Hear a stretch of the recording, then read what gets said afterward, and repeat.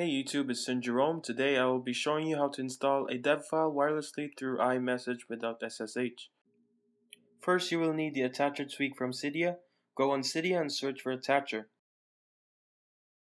Tap on Install and confirm. Installation will take a few seconds.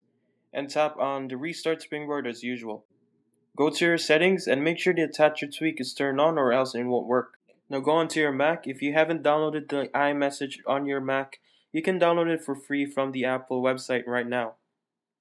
What you can do with iMessage is you can send a dev file for your Mac to your iDevices through iMessage, as long as you have the Attacher tweak.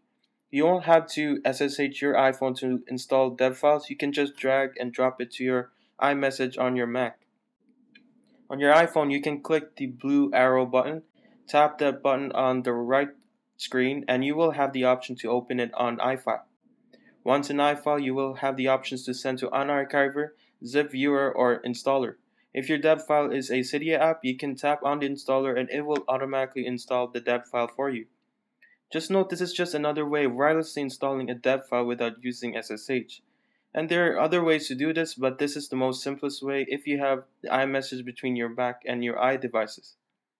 And that's it for this video, guys. Make sure you subscribe, rate, favorite, and comment. Thanks for watching, and I'll see you next time.